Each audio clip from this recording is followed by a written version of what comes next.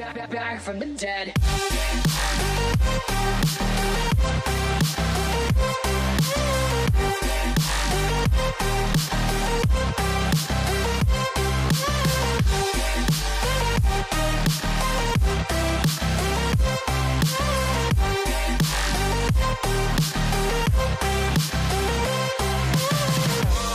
Ladies and gentlemen, the countdown has just begun.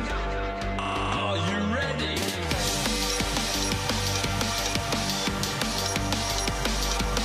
Let's go. Now we're back from the dead.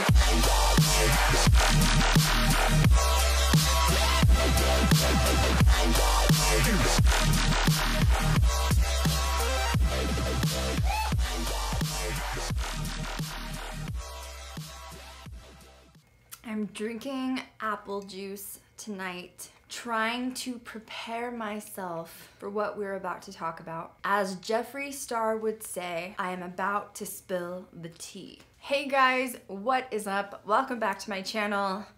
This is a huge topic that's going on right now in the paranormal field, and of course you guys can count on me to back it up with some facts. If you don't know what we're talking about, basically about 5 days ago, beginning of July 2017, an article was posted and then Dread Central reposted the article.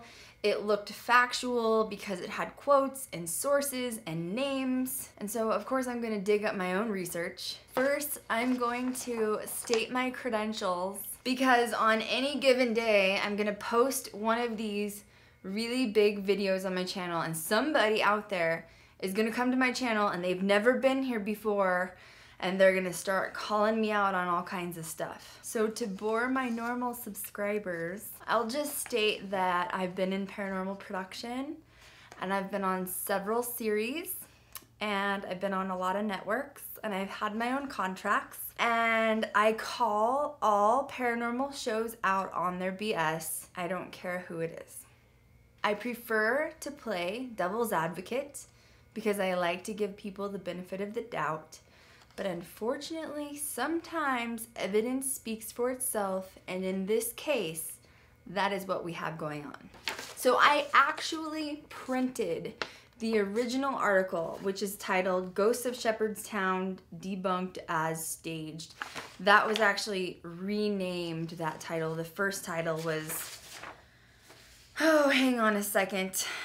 The first original title of this article was titled Real or Fake? Critics Claim Nick Groff's Show is Scripted, Witnesses Are Actors. And then they changed the title Ghosts of Shepherdstown Debunked as Staged, which, I mean, if you're gonna title something, just leave it as it is and then put an editor's note at the bottom.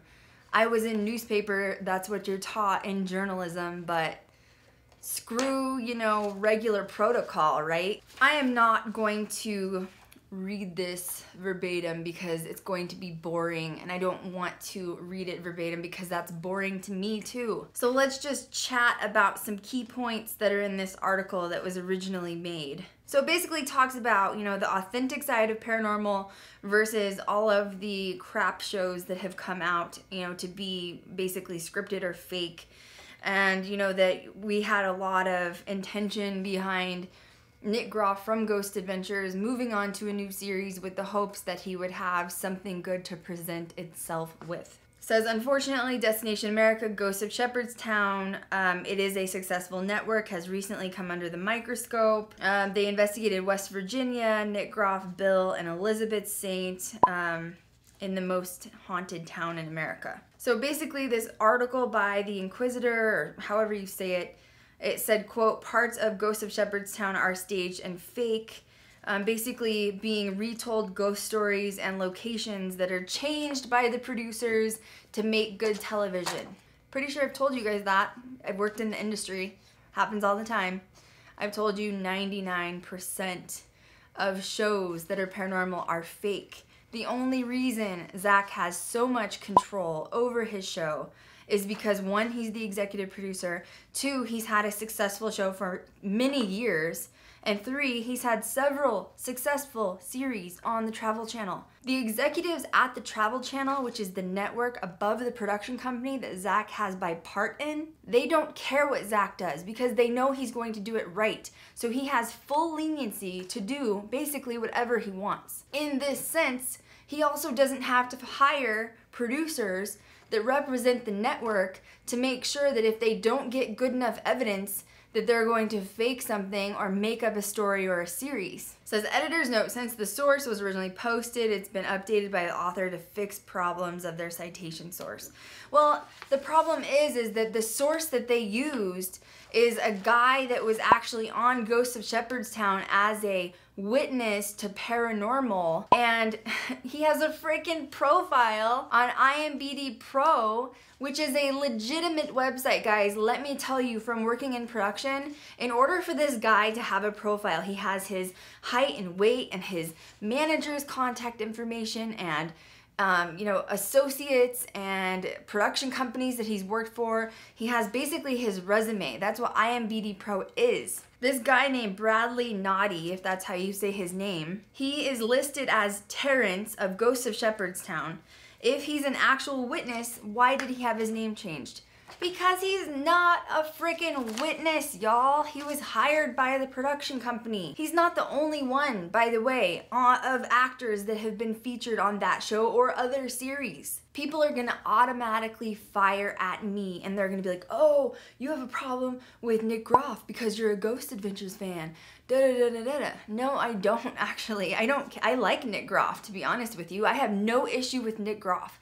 The problems that I am discussing right now, once again, critically think about what I'm saying. The problems I am discussing right now has nothing to do with Nick Groff. This is the production company having control of Nick Groff, forcing him to do these things, or these witnesses that are actually actors on IMDb Pro. I bet you Nick didn't even know that they were actors. I bet the production staff and the production company and the production crew hired them to come in and basically faked it to Nick. Nick may have not even known. He doesn't have that much pull on Destination America or TLC because he hasn't been there for seasons and years the way Ghost Adventures was on with the Travel Channel.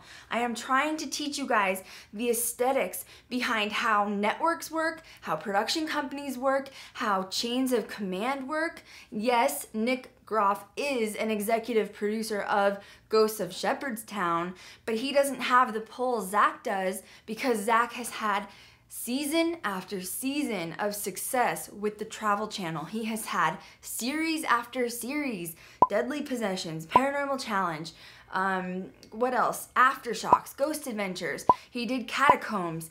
They trust him because he's done it for so long. They know he's a hard worker. They know he's doing it legitimately. Yeah, it sucks. It makes Nick look bad. It's probably, I would say it's 80% not Nick's fault.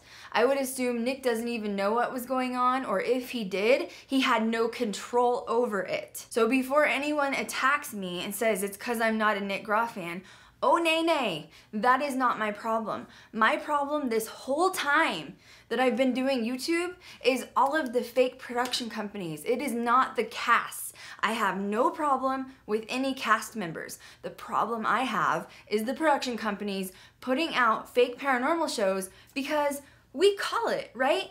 All of us, including me, are actual paranormal investigators. We legitimately know what is going on and what an actual EMF reading is, what witnesses act like when you talk to them in person, because most of us have done it in the raw field of actually doing interviews and investigating. You have to call a spade in the industry. If you see something that looks staged or awkward and uncomfortable in one of these series, and not just Nick's series, we know there's other ones out there. We know in our gut, this is not real.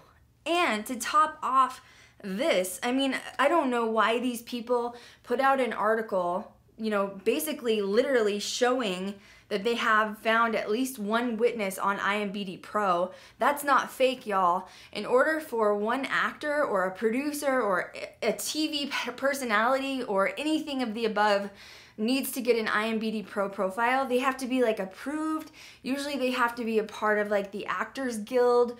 And it costs monthly. You can't make a fake IMBD Pro profile. You have to purposely show your skills and what you have been on. I actually used to have one for Paranormal Challenge and the few other things that I had done, but I had to pay for it out of pocket. And honestly, I didn't have it on auto pay, and then I forgot to pay it. It was like $50 or $60 a month just to keep up your IMBD Pro profile, which for actors, it's really good, right? Because actors need that for like their basically digital resume to send to production companies. Or in this case, a production company could be on set and be like, okay, let's get on IMBD Pro. I need to find 4 witnesses for Ghosts of Shepherdstown, but they need to be in the area of Shepherdstown of West Virginia within 10 miles. And they'll get on IMBD Pro. If they have a pro profile, you have to pay for it monthly so that these producers and executives can access it. And then they send mass emails out to everybody on IMBD Pro or to their management company or whoever's representing them as an actor and says, I need these people. I will pay them $150 per day to be on set, plus per diem, which I've taught you guys is food for the day, which is usually $60 to $100 per day per person. And then these actors are like, cool, I'll be there at 5. When's the call sheet? What's going on? I get so emotional about this because it's like, finally, I'm not the only one calling out these production companies on this. This has nothing to do with Nick Groff. I like Nick Groff as a person, but the production company holds way more power over Nick because they have to make sure they deliver a certain amount of evidence and a certain amount of storyline to the network, or the network, in this case, Destination America. I don't know if it switched to TLC or if that's just Paranormal Lockdown. But in this case, if they don't deliver to the network cuts them off. Do you guys not get? It is thousands, hundreds of thousands of dollars to produce one of these shows. You guys have no idea the cost for one producer to be on set, which I believe they have several on Ghosts of Shepherdstown. One producer makes $100,000 a year. That was a base salary as a producer in the industry that I was in. Plus you have PAs, which costs a lot of money. Plus you have Nick's salary. He's the biggest star of the show, right? Nobody really knows how much he makes per episode, right? It's a newer season, a newer show. He's probably not making max because they want to make sure it succeeds past the 3-season hump that I have also told you guys about. Woo! Getting a little heated up in here. When Dread Central got a hold of this article and it went like viral because of the paranormal community, because we are all such hardcore paranormal fans, paranormal junkies. The minute it got in Jason Hawes' hands, Nick knew he was done for. The second series of Ghosts of Shepherdstown has not hit yet. It comes out like July 10th or 12th or something. If Nick didn't do damage control with the amount of followers Jason Hawes has from Ghost Hunters, it could have failed the show before it started. I was really thrilled, to be honest, to see Jason come forward. He deleted his original post. I didn't get a screenshot of it. Basically calling out, saying, wow, look at this article. This is BS. Okay, so then all of a sudden out of nowhere, Jason's like, I'm gonna do a Facebook Live video. So I'm just gonna kind of recap a few things he said. So first, Jason says he doesn't know Nick's involvement when he originally read the article. He didn't know it was Nick Groff. But it says Nick Groff in there from Ghost Adventures, so no. Can't let you get away with that one, Jason. I'm sorry, my man. Jason says, Nick is a stand-up guy, truly interested in the paranormal field. Well, duh, we know that. Jason says there's a lot of BS in the field. We just, people that just want to be seen on TV. They sell themselves short, run around in the dark, and Nick's never been that kind of guy.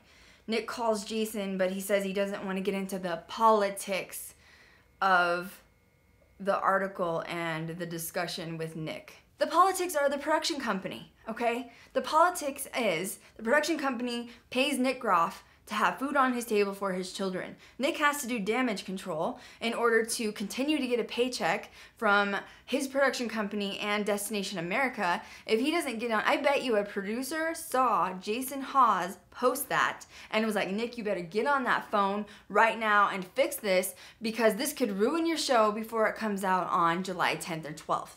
The politics is that Jason doesn't want to get involved in is he's saying Nick is a stand-up guy, he's a great guy, he wouldn't do this, but the production company would. Hello, the production company has soulless people that do not care because all they see is dollar signs. That's all they see. If it's a successful series, all they're going to see is money, money, money, money. And then Jason starts rambling on about BS media sources and news sources. Oh, stop. Jason, you're buried yourself. You can't, don't beat around the bush. Just say, I'm trying to help Nick do damage control here. I messed up. And instead he's doing this like weird, like awkward, and I'm like, oh my God, you're repeating yourself. Stop. You're not doing a very good job with this damage control thing. Jason says, I'm not backtracking anything I said here. Actually, you kind of are. You kind of are. It says Nick's show was false and fake, and it has obvious actors on IMDb Pro, and now you're saying, well, Nick's a stand-up guy, he wouldn't do it, but I'm not going to get into the politics of it. And then he says, I was really sad when I read the article. Nick wouldn't pull BS, it's not his style. You're right, Nick wouldn't, but the production company would. What have I been saying for the past year, you guys? What have I been saying for the past year? Other shows that will have, you know, Nick is sincere, and I believe Nick when we spoke, is what Jason said. Well, what did he say? Because you never gave a direct quote. You never said, Nick said this. All he keeps saying is, I believe Nick. What exactly did he say then to you, Jason? Do you not want to give a quote because you don't want to quote Nick on it? So basically he says story versus Nick. Nick's going to post on social media. I'm going to pull the article off of my Facebook page because I made a mistake and I posted it too early. I looked into it too soon before I posted it. I'm not backtracking on it. He keeps repeating that statement. When someone, like, I don't know if you guys have ever studied psychology, but when someone's repetitively saying a certain term, especially in something like this, usually they're like, oh no, I'm not doing it, I'm not doing it. And that's like totally falsification. Like, you know when someone's not telling the truth by saying, I'm not backtracking. Oh, but I said I'm not backtracking. What are you saying then, bro? He keeps saying to each their own. You know, and then the other guy sitting next to him says there were quotes from sources, and then Jason starts to use his show for credibility, and I'm like, oh, you should have been quiet, because there's a lot of, you know, things that happen with ghost hunters. You know, one thing was Grant's shirt was being tugged by a fishing line at one point, I think at the Stanley Hotel. You know, Grant had claimed his shirt was getting pulled, and they ended up, someone pointed out that it was like another crew member. So Jason should not have just drug himself in there. It's like you saw Nick drowning in the lava pool and then Jason jumped right in with him, and I'm like, shh, just be quiet. You went too far, man. You know, Grant and Jason were not executive producers of their series. They didn't really have a pull. They were just considered cast. There's a reason, and I've said this before, Grant and Jason did not make nearly the money source that Zach Bagans did, and even Nick Groff for that matter, because Zach and Nick were the executive producers of their series Ghost Adventures, and Jason and Grant were just cast. There's a huge difference in salary when you're looking at cast salary versus executive producer salary. Huge difference. Once again, Jason's like, I believe what Nick told me on the phone. Okay, what the hell did he say on the phone? Like, tell us give us a quote.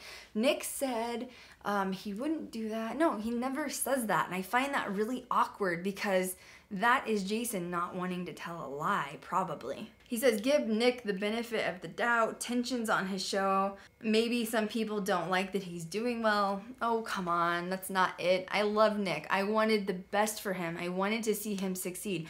I wanted to see his series succeed, but unfortunately, there is obvious a difference between the pull he has at the production companies now that he's working at versus when he actually owned the production company that him and Zach founded.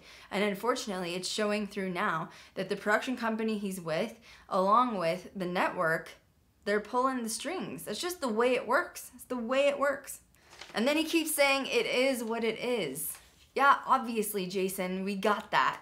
It is what it is. Whoever found out one of these witnesses, and there's been several others from Ghost of Shepherdstown that have been found on IMBD Pro. It's not the first one.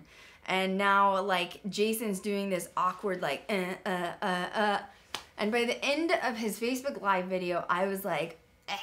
Just for the record, I've never said this on the channel, but I'm going to say it now. If we look back at a couple of tweets, we will find one from Nick that Nick states clearly to his fan base that he did not quit Ghost Adventures.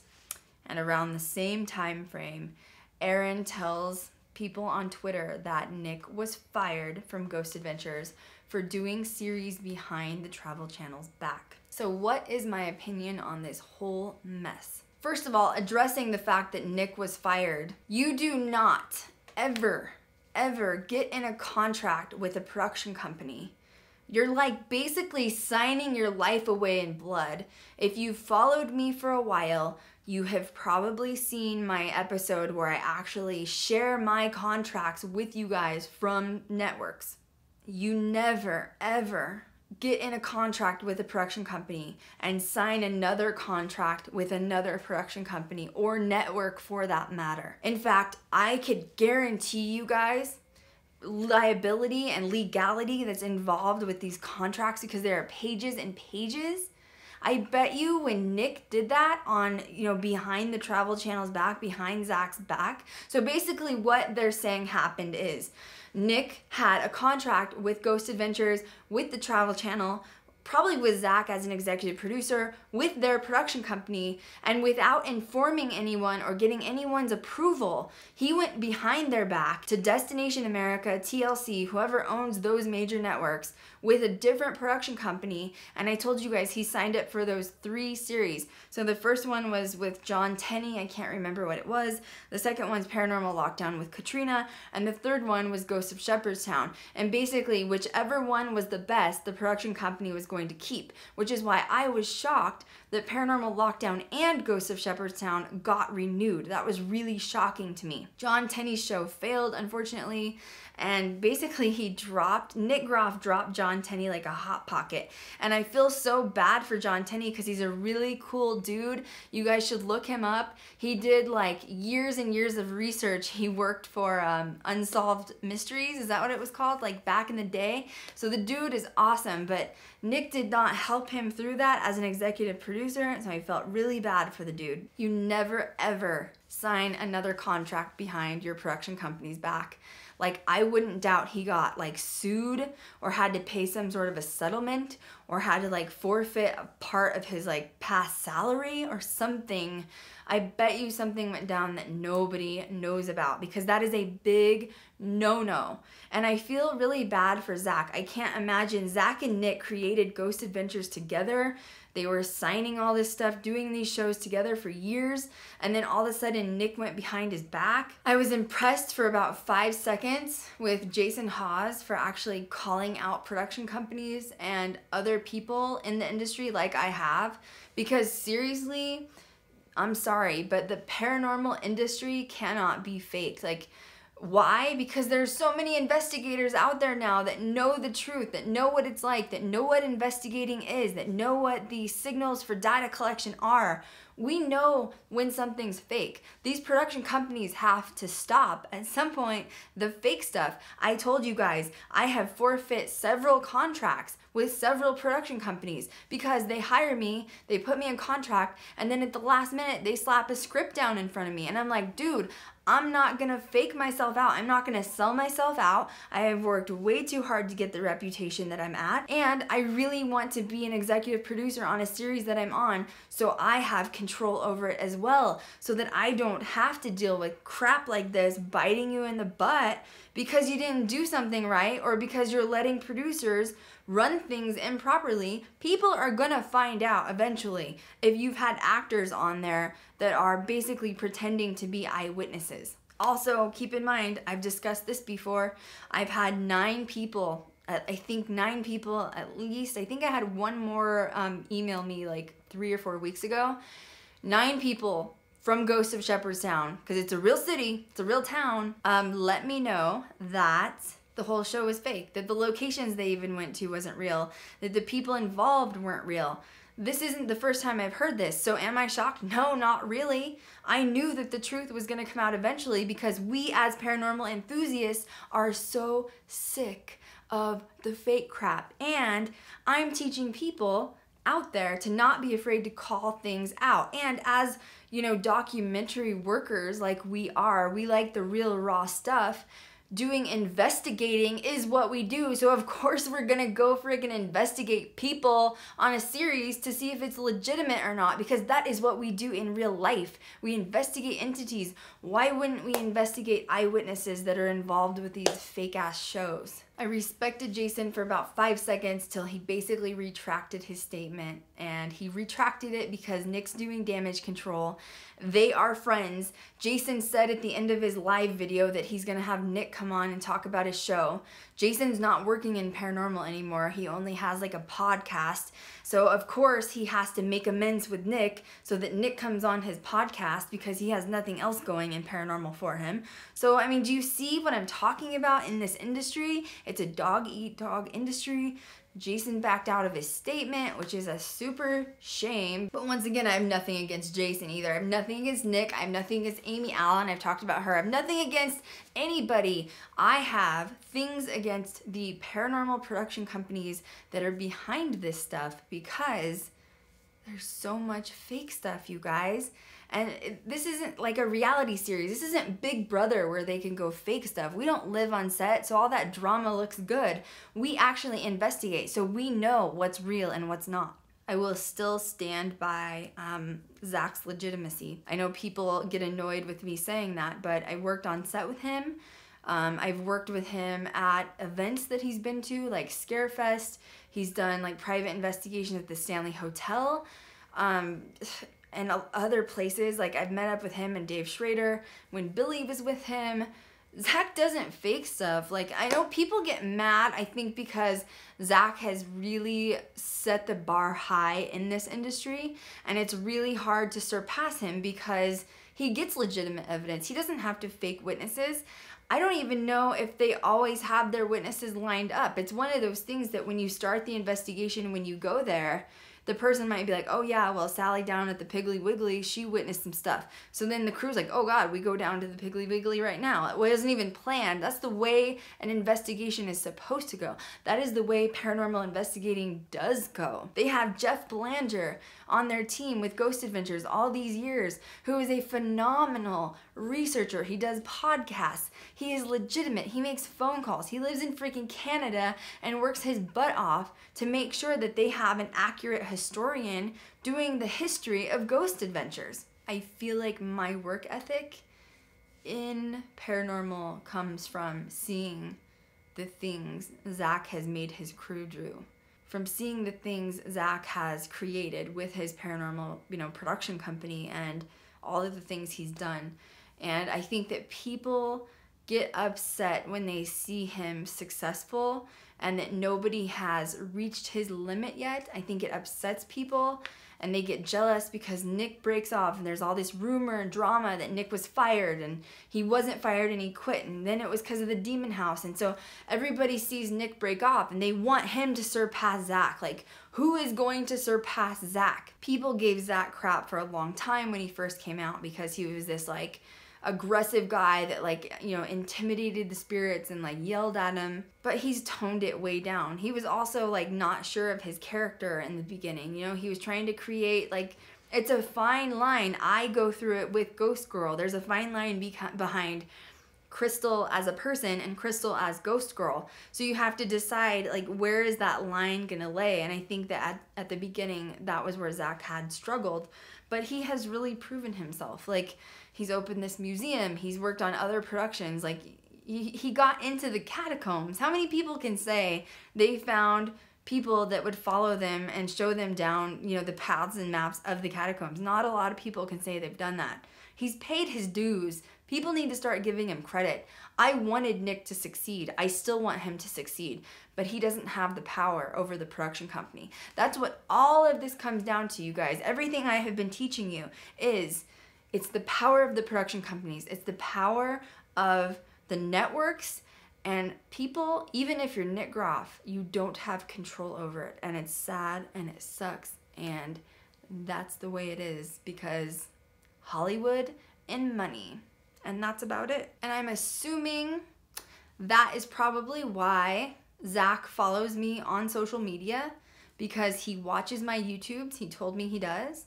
And I think he respects that I am doing what he does in a different way, which is he does the raw side of paranormal, and I'm kind of the raw side of calling out production companies and other fake shows, because it's like, somebody's got to do it. Someone's got to not be afraid to stand up and be like, this is not Amy Allen. This has nothing to do with Nick or even Ghost Hunters. This has to do with the production companies faking it. And when is enough gonna be enough? When is it gonna be enough? What do you guys think of everything I said? I'm probably gonna get haterade for this video because whatever, I don't have time for it. If you don't like what I have to say, please don't follow me. If you like what I say, subscribe to my channel. Make sure you give my video a thumbs up. Make sure you guys follow me on social media. What do you guys want to talk about next? Leave me comments below and I will catch you guys next time. Hell yeah.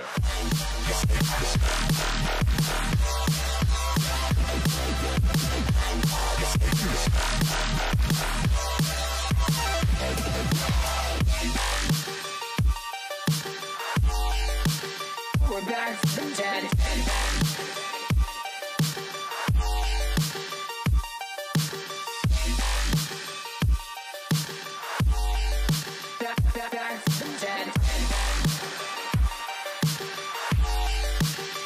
Back from the dead. Back from the dead.